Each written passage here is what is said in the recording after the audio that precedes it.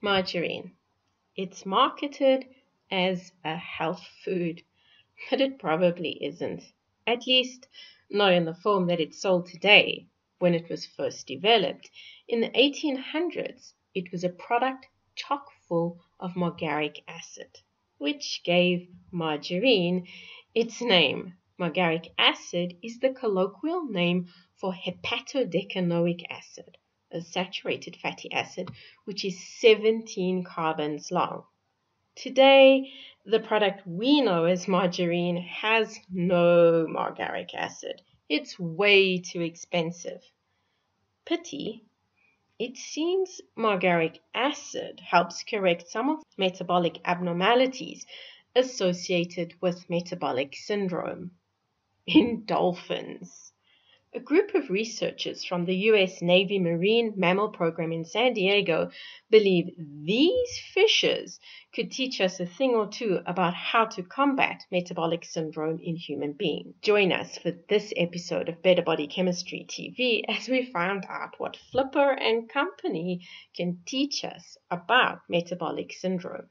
Better Body Chemistry TV is brought to you by Dr. Sandy, a scientist turned gremlin buster, helping you battle sugar gremlins, heifer lumps, and other health horribles through better body chemistry. Remember, small things can make a big difference to your health. Okay, before I continue, dolphins are not fishes. They live among the fish. They eat fish, but they're mammals, just like you and me. And what's more, they're smart mammals. That is, they have big brains, and a big brain brings metabolic challenges. A big brain uses lots and lots of energy. To keep it fueled up requires some chemical tweaks. One of the tweaks used to keep brains adequately fueled is insulin resistance. It's an effective strategy in moderation, but it can lead to elevated levels of insulin, and this leads to trouble. So, what causes elevated levels of insulin in dolphins?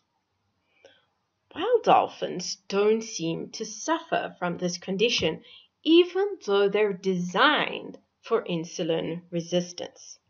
When the research team compared the health profiles of two populations of dolphins, they found dolphins living among humans tended to have higher insulin levels. Their sugar levels were fine, so they didn't have diabetes. But their triglyceride levels were sky high, and so were their iron levels. So, just like humans, high insulin levels in dolphins creates bad body chemistry. Now, dolphins living in captivity don't eat pizza, pasta, or Twinkies. They eat fish. So a high-carb diet can't be behind their insulin resistance. What is? Well, the fundamental difference between wild dolphins and captive dolphins is wild dolphins have to do their own fishing. Captive dolphins get fish dinners served to them, with the option of catching a fish or two for fun. Are they eating too much and moving too little? Mindful of the fact that being served regular fishy dinners could lead to overindulgence, feeding time is highly regulated. Individual animals receive carefully calculated rations based on their age, size, and level of physical activity. So it's unlikely that they're eating too much and moving too little. What is different is the type of fish they're eating. The captive fish dinners come from around the globe.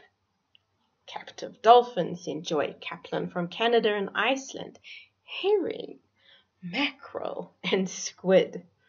Wild dolphins get what's going, which is typically Atlantic croaker, pinfish, or striped mullet. Could this matter? The team fished for answers.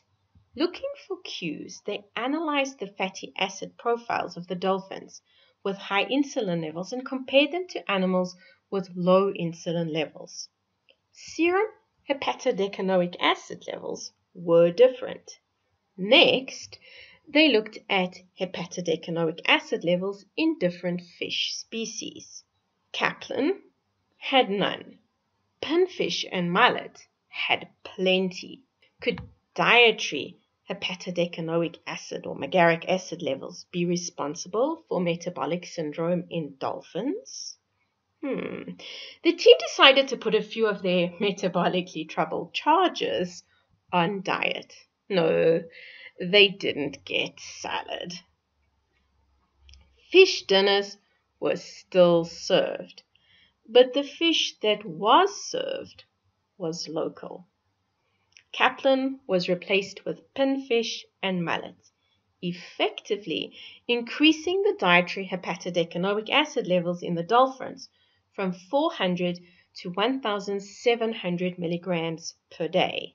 24 weeks later, the metabolic profiles of the dieting dolphins were significantly better. Could eating more hepatodecanoic acid help humans with metabolic problems? Epidemiological studies suggest higher levels of pentadecanoic acid, which has got 15 carbons, and hepatodecanoic acid, the 17 carbon saturated fatty acid, are associated with lower risks of diabetes. So maybe it's time to eat more Margaric acid. Unfortunately, you won't find it in margarine. It is found in dairy products and selected fish species. One way to raise your C17 saturated fatty acid levels is to eat more dairy products.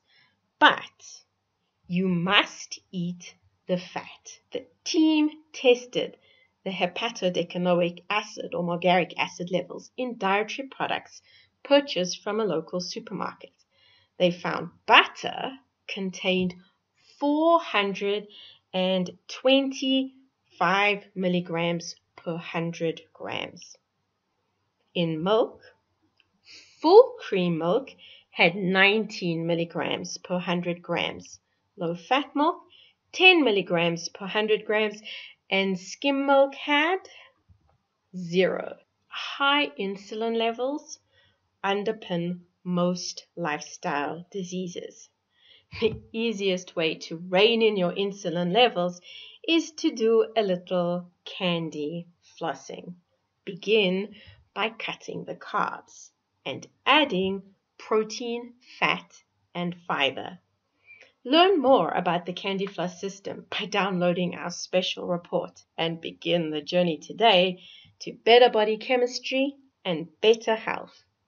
Interested in discovering more ways to create better body chemistry so you optimize your health and the health of your family? Visit our website at www.betterbodychemistry.com. Browse our library or enroll in one of our courses or programs. The advice is simple to follow and based on real science, not hype. Know a human battling metabolic syndrome. Share this video with them so they can learn from the fishes and include more Margaric acid in their diet. And if you enjoyed the video, be sure to subscribe to our channel so you catch future episodes of Better Body Chemistry TV. Thank you so much for watching, and I'll see you next time. Remember, small things can make a big difference to your health.